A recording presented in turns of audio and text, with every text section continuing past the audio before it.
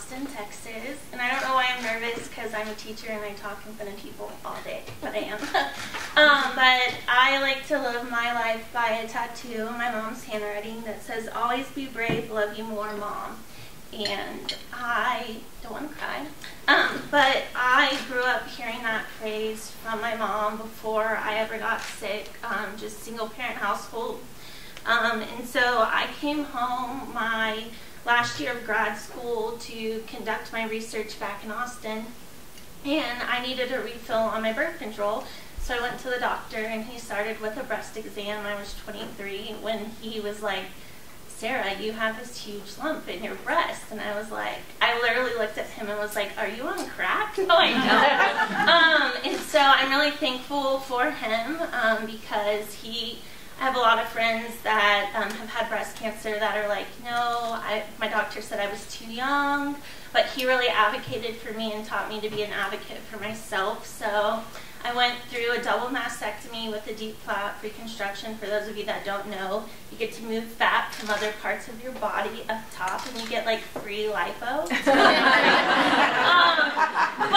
I gained all that weight back due to menopause. Yay! Went through chemo, and I said like the best feeling in the world was taking your bra off at the end of the night. But I don't wear a bra anymore because I don't need to. But really taking your wig off at the end of the night or like at a red light was simply the best. But so I got through that. We thought life was grand, even though I did carry the BRCA2 gene mutation, only to find out that my mom, my only parent, had kidney cancer, terminal. So as soon as my hair was growing back, she got diagnosed and passed. I don't know why I came up here. After 9 months, and 2 months after that, I found out that my cancer was back.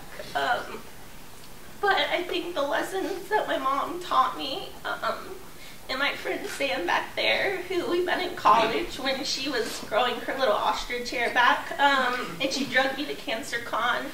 And I felt like that's when I really met a community that I resonated with, because I joined the 40 and under breast cancer group back home, but they all had husbands and kids, and I was like, I don't fit in. So if Sam wouldn't have invited me to CancerCon a couple years ago, then I wouldn't have been where I am today. But I don't know, I do teach middle school. I like to teach kids that no matter what life throws at you, whether it's, you know, abuse or addiction or illness, like, life is what you make it. So have fun doing it. And yeah, I don't know why I'm still up here blabbering, but I'm gonna be done.